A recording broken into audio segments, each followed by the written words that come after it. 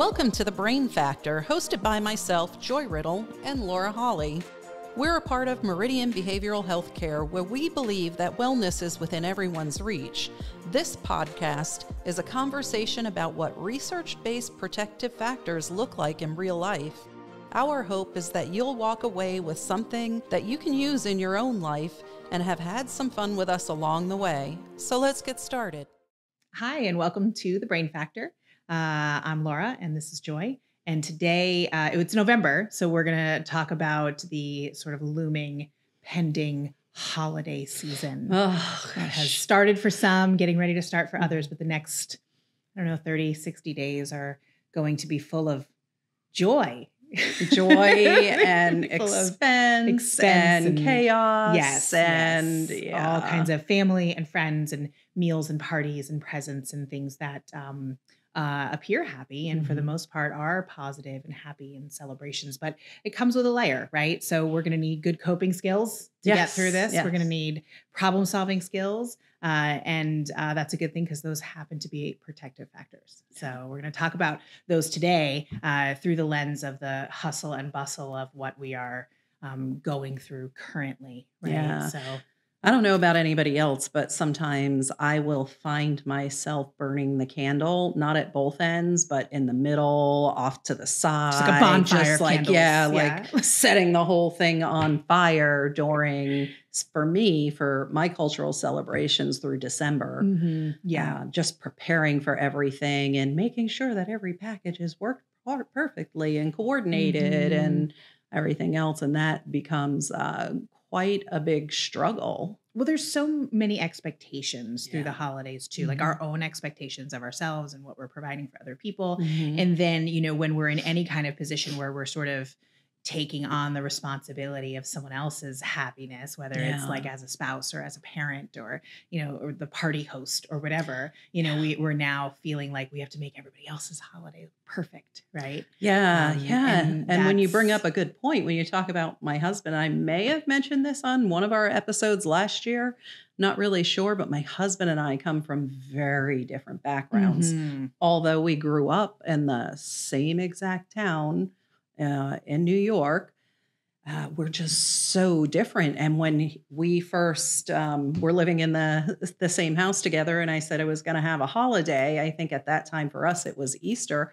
I'm just going to have the immediate family over, and he was like, "What is going on here? We've been invaded by like Italy, just loaded in." And he's like, "This is not a few people." I'm like, "Well, yeah, it is. It's only like 26 for you. That was the core family. Yeah. It was just like my sister, my brother, my nieces, my nephews, my parents or my dad at that time. Yeah. And so to you, that's a small crowd, right? That was a small crowd, and everybody's yelling because the only way to be heard at our house when we're all together is if you're loud, because everybody's talking and you can hear every conversation everywhere. And it doesn't matter if you're in the other room, you're still in that conversation. And I love that example because that's a perfect example of how, like, for you, that's comforting and that feels like home and that feels like a holiday celebration. And it may have been very stressful for your husband. That didn't feel like a holiday. It didn't feel warm. It probably felt aggressive, right?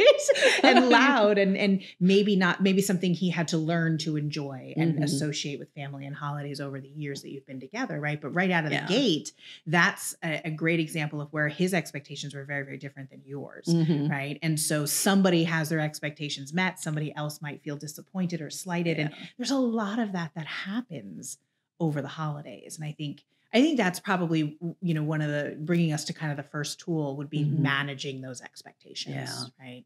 Who are you sharing the holidays with? Having transparent conversations about what do the holidays look like for you? What's the non-negotiables here, right? Because I know that, like, when my husband and I got together, it was Christmas Eve was a thing, right? Because like my birthday is Christmas, and so I've always Christmas Day, so I've always celebrated it Christmas Eve. But in his family, Christmas Eve was the Christmas. And so it's like, okay, well, what does this look like now for what my expectations are of like my family and how I want to raise my kids and what I want my home to look like in the holidays and what is comfort and holiday and celebration for him. And We're still figuring that out. It's been like 15 years or so. Oh yeah, we're still going through the same thing every Christmas Day. My husband's like, Christmas is a little disappointing now because we're the same thing. Giant Christmas Eve, everything happens, families together, you do presents and everything. And Christmas Day is just a little bit more chill than that. And he's like, but it's supposed to be the exciting day. Well, I tell you what was really interesting for us is asking, or I don't even know if we directly asked her, if it just came up, but hearing our daughter talk about what Christmas looked like for her. Because, it was, she's now grown up with this idea of what Christmas looks like for her, which wasn't what it looked like for him or what it looked like for me. And we feel like we've been flying by the seat of our pants for 15 years. But meanwhile, that's created this expectation that she now has and will have that's all positive and warm and happy and stuff, right? So that helped us really manage our expectations as the providers of joy, right? So in that situation, that's really interesting. Yeah, really kind of looking at, you have sort of your expectation about what you want to provide for other people, but ask them. Like, what's your experience with the holiday? What's your experience with this? How does it feel to you? Yeah. And you might realize you actually are providing that. It just looks different. Yeah. Yeah, definitely. Or they're like, you're crushing me. Right. Right. This isn't fun at all. This is not fun. Are you having fun? I'm not having fun now. Well, and I think financial expectations is another one to really look at and look at the impact that's going to have, right? So if you overextend, and some of our previous episodes, we talk about budgeting and we talk about finances, and it's a good time to revisit those, right? Go back and look at some of those tools, rewatch those, because I think we tend to want to just sort of like, well, we'll just get through the holidays, right? I'll just put it on a credit card. Like I'll finance I'll deal it. with it in January. Later, right? Well, what does January, February, and March, what impact does that have on your life? What does your life look like in those 3 months because of that sort of temporary, immediate, instant gratification for the holidays, and how important was that really? And I remember when I was growing up, I won't say the year because I'm old, but my father we have a family business, been in the family for many years, many decades, and still is. And he had opened a second business in my young childhood, and it was not successful, that second business, and sort of bleeded into everything. And that year, not too long before the holidays, they had come very close to losing everything, right? And then they had 2 small children at home, right? And so my mother pieced together, and I would find out years later, that was the year I got the Barbie dream house under the Christmas tree. Yeah. She got it at a yard sale. That's cleaned awesome. It up, put the Barbies out, right? And so like nothing was in a box. I didn't know. You thought that how cool I can play, jump in and play, right? Yeah. And she like made these flowers for the flower boxes because those were broken when she got it, and like and she probably spent $20 on the Barbie dream house because it was in bad shape, and she fixed it, and that was one of the best Christmases ever, in my perspective. One of the hardest and the worst on her and on my father, right? So I think managing those expectations by really taking a look at how other people are experiencing the holiday that you're providing can really help. I know that has helped me, like stepping outside of myself and just having that perspective, you know? I think with the holidays too, and this is something I really wanted to ask you about, because with the holidays comes, you mentioned burning the candle and like, exploding the fireworks of candles. But there's late nights, and there's planning, and there's early mornings, and there's so much to cram in a short amount of time, and things suffer, right? Including our sleep. And I've heard you use the term sleep hygiene. Right. Yeah. And I don't fully know exactly what that is. Can you talk to us about what sleep hygiene is, and we can unpack that? Yeah, sleep hygiene is a little bit broader perspective on getting ready for bed, as opposed to, take a bath and go to bed. You need to do things to help you go to sleep, but sleep hygiene takes into account your behavioral and environmental factors, and it starts way before. So say if you're someone that works out, are you able to go to the gym at 8:00 and then come home and take a bath and go to sleep? Or do you need to go to the gym at 8 a.m? Think about when you disconnect from your TV or your devices. There's a lot of science on how long that stimulates your brain after you stop watching it. So do you need to get a cup of tea, take a bath? Will taking a walk after dinner, will that help you later on with your sleep, when can you start making the lights a little bit lower in your house if that's going to be something that's going to help you get a little bit more sleep? So it's just a little broader look about or even sleeping. I learned about myself several years ago, which was very disappointing, that past a certain time of day, which is a very early time, like 2-3 o'clock, if I have a cup of coffee, right, and it's not decaf, I have trouble hours later when I'm trying to go to sleep. Is that kind of something like that would be part so you of have sleep hygiene? to, absolutely take that into account. And even different things like, do you share your room with someone? Do they snore? How does that impact your sleep? How do you manage that? I live with a snorer. Yeah, me too. Yeah. But he would say I snore too, but I think he's lying. No, he's lying. He's lying. No, that's just deflective. Not true. Yes, it is deflective. I agree. Well, I remember you had said, and we did as well, that you bought an adjustable bed, right? Yes. And I got one of those too, but I joke that my husband's snoring adjusted to the adjustable bed. So for us, that hasn't been super effective, but well, it works pretty good for us, but my husband doesn't know this, but while he's asleep, he's on like a carnival ride, because if he goes you're over there hitting the button, raising him, lowering him. I don't know, Joy. That feels passive aggressive. I got it. Girls got to sleep. Yes. Well, and it's interesting because we're joking about it, but as we're talking, I'm realizing that we actually, like, the snoring is a thing, right? That's a real thing. And we have had conversations about it. Like, if I have to I'm not a morning person, that, right? So if I have to get up very early, if I'm like a 5 a.m. and I got to be somewhere at 6 or whatever, we'll talk about like, why don't you go to sleep first? And then this way my snoring won't wake you up. Or like on some rare occasions, maybe I'll sleep in the guest room. Right. Yeah. And that sounds to me based on what you're saying, that's part of sleep hygiene too. Like absolutely planning for sleep and how the whole day. And you just hit the nail on the head. That's a big thing. Plan it. Think about all these things in advance. I mean, and here's the other thing. Don't try to do everything at once, because that's how we set ourselves up for failure. But over time, right, exactly. And even if it's a written plan, where you're going to have bullet points where it says, okay, well, at this time, I'm going to turn the TV off and start reading a book, that type of thing. Yeah, just plan it out. Yeah.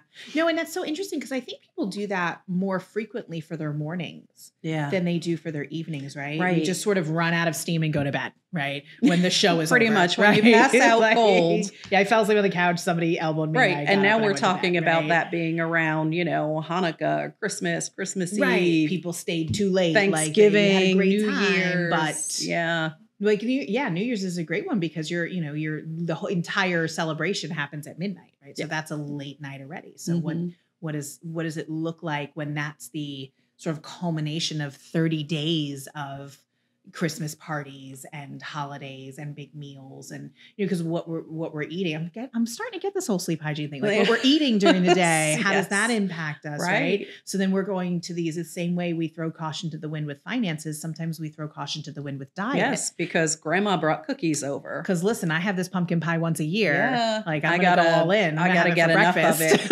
Yes. So but we're not doing that. I think that's what makes this season different than like Easter, right? Because Easter's one thing. There's not much around that, right? But November, December into the beginning part of January, there's multiple holidays, multiple celebrations. It's an entire season of it's just like you go underwater and you don't come back up until January 2nd. Yeah. And would be foolish to think that that's not going to have an impact on our physical and mental health if we don't practice some sort of intention. Because you're still trying to, manage a job, or if you're a mom or a dad, do those things. It's an entire whole life put on top of your current life. Yeah, no, that's a great way to put that. There's a lot of life in that life. In those months. Yeah. And I think another thing too, that when we know we're going through periods of time, and I think number one, recognizing that like the holidays, even good, fun, happy, fulfilling times, it's a whole other life put on top of your life. I love that. Right. So it's still going to be a stressor. And, we talked about sleep and the importance of sleep, and sleep hygiene being a concept to pay attention to versus just getting enough hours. Right. I think water too, literally drinking water. We're going to be eating salty foods, sugary foods we don't normally eat all year, right? Some people may be drinking responsibly, right? So where they don't usually, and so there's a lot of layers there, where I think, you know, drinking enough water becomes even more important. Yeah, that's a great point, because it is hydrate, flush everything out of your system, because it's not only going to happen at home, then you're going to go to work and some client sent a basket of muffins, or your vendors are like sending things because they want your business. The blue tin of holiday cookies. Yes, that everybody gets. That I like the little fake, they're in the shape of a pretzel. I don't know who came up with that, but it's become the iconic Christmas cookie. And they're delicious, right?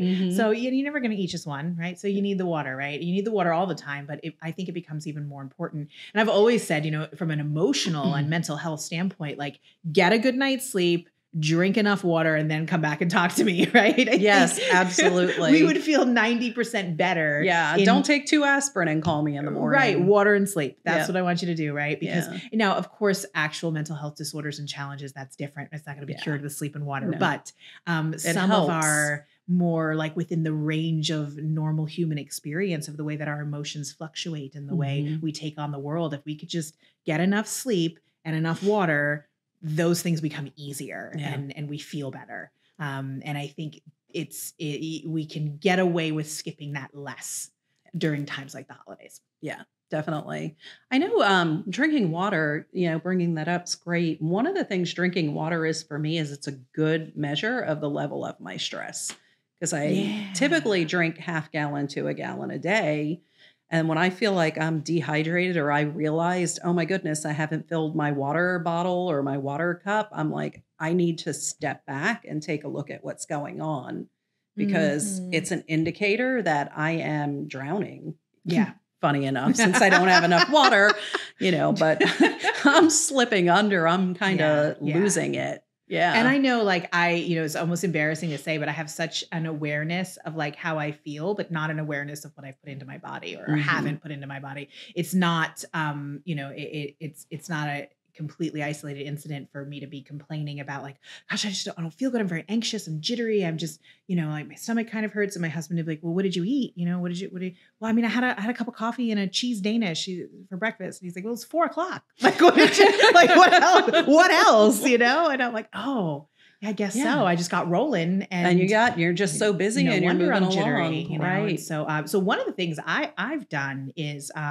it's harder, you know, for me, and I hope I'm not alone in this out there in the world, but it's harder for me to change a habit proactively versus putting some protections in reactively as a starting point. Of course, the goal is to change the habit and be proactive. So, like, when I get to that point and I'm feeling like, oh gosh, it's 4:00 or it's 2:00. I haven't really taken care of my body today and I haven't had enough water. What I'll do is get like a sugar-free vitamin water, or like a smoothie that has like B12 in it and has good things for me, right? Versus just at that point, 1 glass of water after gone all day is not dehydration. It's not going to fix the dehydration. It's not going to fix the dehydration. It's like, but so I'll go for something like that instead of like the empty calories or the empty carbs or the, you know, and so that's been very helpful to me, and it kind of gets me back on track better when I've messed up like that.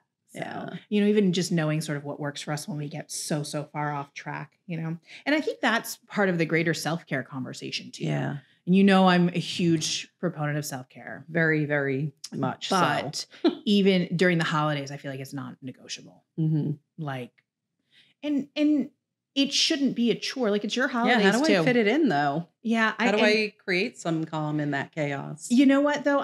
And that's a valid question, but it's also a little bit of a cop out, right? Because if someone else was like if you're, you know, like if my kid came to me and was like, I, you know, want to go Christmas caroling, but it's so busy and I don't know how to fit it in. I'm going to fit that in for her. I'm going to suddenly find the time that I couldn't find for myself. Right. So we have to be as intentional and as kind and giving to ourselves as we are to other people. And we just have to carve out the time, as cliche as it says, as cliche as it sounds, find the time. Right. Yeah. It has to mentally be a not negotiable for you. Yeah. And then we can do it. So, but it is chaos and it's hard, and it'll be harder during this season to do that. But it's it's necessary. It's absolutely necessary. You know, we talked like just last month, I think it was, we were talking about the importance of screening and paying attention and knowing, you know, what's going on with us and stuff. And what, like 30 days later, we're just going to be doesn't like, matter doesn't anymore. matter, right? Like that was so October. Like, no, like that's supposed to be permanent, right? We're supposed to care about ourselves and the state of our health and well-being. So I think that that's, you know, making that a priority is just going to be better for you and everybody else around you. Yeah.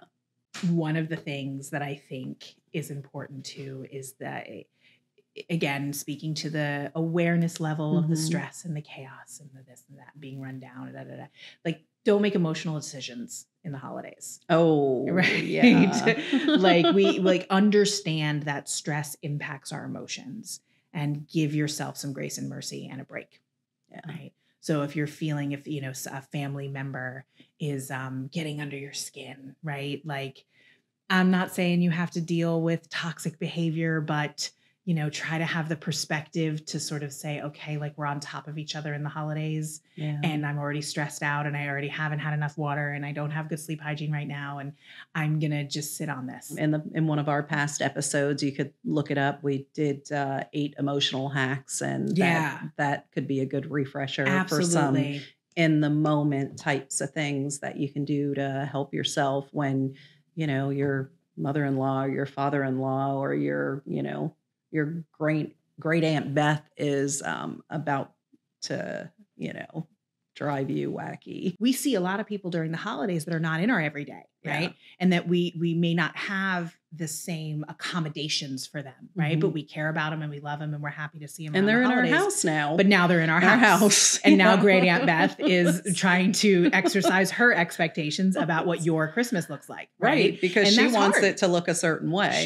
Sure. And that's hard. You know, we thought it was hard with our spouse. It's, you know, really, like, who does Great Aunt Beth think she is, right? So that's this is my house, but you're just like this in her mind, this little kid still, right? Even though you're, you know, 30 or 40 or 50 or whatever you are, she still, you know, sees a little snot-nosed kid running around messing up her house. Yep, absolutely. So just having, you know, that the perspective to understand, you're just looking at different expectations and managing those. You know, so a lot of managing expectations. And a lot of taking care of yourself. Yeah, definitely. And I would argue all day long that getting enough sleep, very different than hygiene, and drinking water is going to be a really great place to start. Go into your bedroom and say, okay, you know, I'm notorious for having little washcloths over everything in my bedroom that has a little light emitted from it. So, you know, just sit in that room and think about it. You know what? I hate this blanket. It's uncomfortable. Get rid of it. Why are you using it? Yeah. If there's too much light coming in through your windows because there's some street light or something, look at that and get some blackout curtains. It's just sitting in your room and looking around and saying, what bothers me? You know, I recently moved, you know that, right? So like our room is the last thing we're doing because no one sees it. The last to get touched, the last to get decorated, the last to be pretty, the last to be functional. And maybe that's not serving us very well. Yeah. Don't stress out about putting a plan together because that wasn't the point. It was just thinking of it a little bit more holistically. So start there, evaluate what's going on. And when then that's working for you, add something else in, start to think a little bit further out. Like what's happening in the last hour or the last 30 minutes before I go to bed? Yeah, I think the screens are a big thing. I mean, we already know that, but just like educating ourselves and really paying attention to that because sometimes so much of what we think winds us down involves scrolling on our phones or watching a show, and that putting that intentional buffer between a screen and sleep time, I think could go a long way. Yeah. And again, the importance of looking up reliable resources that give us that information about what is the healthiest options and how we can incorporate that into our lives. Yeah. And it's going to be different for everybody. You know, we've talked about the power of intentional choices before, right? And so I just think like wrapping our minds around all that, you've heard us say a couple of times during this episode to revisit other things, right? Emotional hacks, revisit the financial health. This is the time. This is the time of the year in our lives that it's going to benefit us the most. Because you are going to need every single tool at your disposal. Put it all in on purpose, right? The new one being sleep hygiene, incorporate that in there, pay attention to it, right? And give Aunt Beth a break. Yeah. Thanks for listening to The Brain Factor. Joy and I are so thrilled to be having these needed conversations. We'd love to hear your feedback on this episode, so if you could drop a comment or leave a review with your thoughts or any requests that you may have, it would be appreciated. Don't forget to like, subscribe, and share with your friends.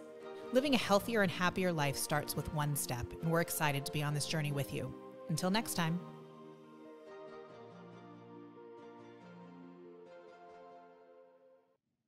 Thank you for joining us on this episode of The Brain Factor. For helpful information on dealing with the hustle and bustle of holidays, see previous podcasts, 8 emotional hacks, the one about the money, the one about self-care, and the one about budgeting and holiday budgeting. We look forward to speaking with you on the next episode. New Year, New You.